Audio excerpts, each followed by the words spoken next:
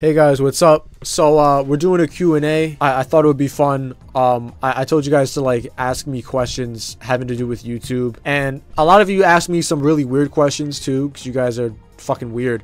But we're gonna answer all the questions today. So if somebody asks English or Spanish, I'm gonna be amazed. Bird says, what's the process? Like, how do you find things to cover and stuff like that? And so there's basically two types of like video topics. One I call like creative topics. These are things that you're actually passionate about and actually want to talk about and make a video about. And then you have your secondary one, which is basically just talking about or making videos on trending topics or stuff that like you know is going to get you views. And it's important to find a balance between both of those, because if you make only shit that you're passionate about, like odds are it's not gonna reach a huge audience unless you're like awesome or something. But if you only make videos about trending topics and stuff and things that you probably don't give a shit about, then you're just gonna want to kill yourself. So you kind of have to like find a balance. The best way to find trending topics to talk about, if you're trying to do like commentary or something, I guess, is literally just go on YouTube, click on the trending page, and then look at it for like 5 seconds and then just talk about it. That's it. And as far as the other category, I don't really know how to tell you how to be creative. Just like have a personality, I guess. Next up we have Noah, who asked, what's the best intervals for posting? Like, how should they start out and even out? So how often should you make videos? That's a really good question. Make as many videos as you can to where they're still good and you're not just like shitting out videos that are really bad. Now, there is a point of diminishing returns, but most of the time, the more videos you put out, the more you're gonna grow. It's really that simple. So just make as many videos as you can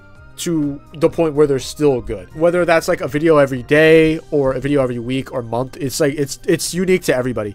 He also asked another question where he asked what are milestones we should reach for as a beginner. I would say the hurdles are like this. Your first major one is your first 100 subscribers. Dude, your first 100 subscribers are fucking brutal, dude. It's so hard because you're like trying to build something up from literally nothing and nobody gives a shit about you, and like the algorithm like doesn't want to promote you over people that they already have that are making money for them. So it's really hard. Your first 100 subscribers are usually very hard to get. After that, I would say just like go for 10,000. Anybody who keeps posting consistently now that you have the ball rolling and have 100 could get to 1,000, but it's like 10,000. That's like, okay, you're serious now. Like, this is respectable. Like that's like the respectable, like, okay, this guy's serious. It's 10,000 subscribers. So like go for 100. Your first 100 are going to be really hard. Be proud of yourself when you reach it. But the real point to where it's like, bro, this guy's serious. Yeah, this guy's a YouTuber. That's like 10,000 subscribers. And that should be like your big milestone. Jacob asked, how do you stay motivated? I have ADHD and I have trouble doing a lot, and it's hard to convince myself to do stuff. Like, how do you stay motivated? Great question. I see what you did there. Awesome. I would say it's not really about motivation. It's kind of more about, do you actually give a fuck? Because if you give a fuck and you actually like making videos and you like actually enjoy making videos, like when I'm at work, I'm thinking about coming home and wanting to make videos, bro. Like, it's actually my passion. If you're actually passionate about it and you enjoy like recording yourself and editing it and it just makes you happy, you won't even be worried about motivation. If you're not motivated, then maybe it could be that you're making videos about stuff that you're really not passionate about, because when you really like doing something, you're gonna want to do it, right? Like I always say, like if somebody wants to do something, they're gonna do it. Like if you actually love making videos and you're making videos about something you love, you're gonna like show up every day for it, and you're not even gonna think about being motivated. He also asked, what are some challenges you have faced? Nowadays, I'm not gonna lie, YouTube is kind of easy because I kind of already have the ball rolling, so I don't really face that many challenges right now. I kind of just sit down and record. I think my biggest challenge, besides just like growing the channel and like getting off the ground originally, which is one of the hardest things, is like finding my niche or like my place on YouTube. Like I've moved around through a lot of different communities. Like I did like commentary stuff for a while. I made like God of War videos, dude. I made shorts where I would like roast people, and now I kind of just make videos about like whatever. And it's just like kind of finding a place on YouTube for myself was kind of hard, but I think I'm happy with just making like random videos and whatever, and just making like Devil May Cry videos and just making shorts talking about like whatever. It's really fun. But yeah, it was kind of hard to like get to that point where, you know, I can find a place for myself. Thermo asks, how do you make your video as entertaining as it can be? Like, how do you get people to stick around? I can't really give you a straight up answer as to how to make your video entertaining. It kind of just comes with time, right? Like I'd recommend, if you're first starting out, like when you watch YouTube videos, kind of like consciously watch them. Like don't zoom out, kind of like watch the video and be like, oh, this is cool. I like how this guy edits this, or I like how this guy does that. Like a lot of the things that I do when I'm editing is because I've watched other people do it and I just do it in my videos. So like watch other videos, kind of like do things that they do without straight up copying them. If they have some type of editing style style, don't like straight up rip them off, but just kind of like do it in your own way. Kind of take inspiration. That's the word. Like get inspiration from people. If you're asking like how to straight up raise your watch time, it's just literally just make your videos good. Definitely make sure you have good equipment. Like there's nothing worse that will put you at a greater detriment than having a shit mic.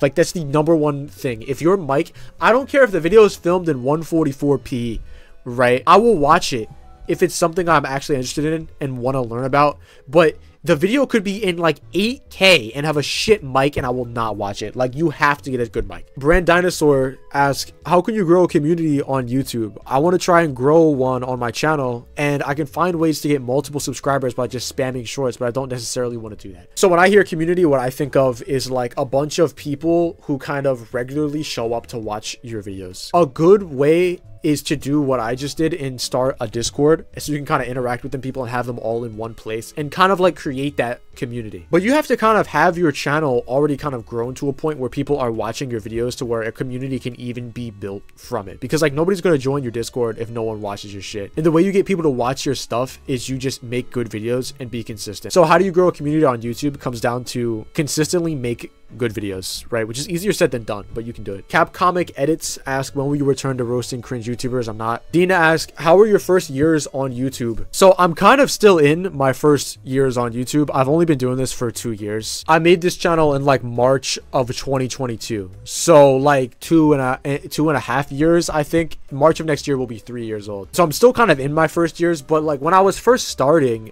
I'm not gonna lie, I kind of already came in with a plan a little bit, like not trying to sound like some fucking stuck up asshole, but I knew that a trend was kind of going on with people like making commentary videos about like Meowba and like Jelly Bean, because I would see those videos on like Instagram Reels and stuff. The first video I made was me like talking about some drama about this YouTuber named Meowba, because like I would see this shit on Instagram Reels all the time. I couldn't find a video where anybody just like summed it up, so I made this channel and I was just like, oh damn, find a need, fill a need, right? So I just made that video, and that video immediately popped off, right? And it's like I'm very thankful for that.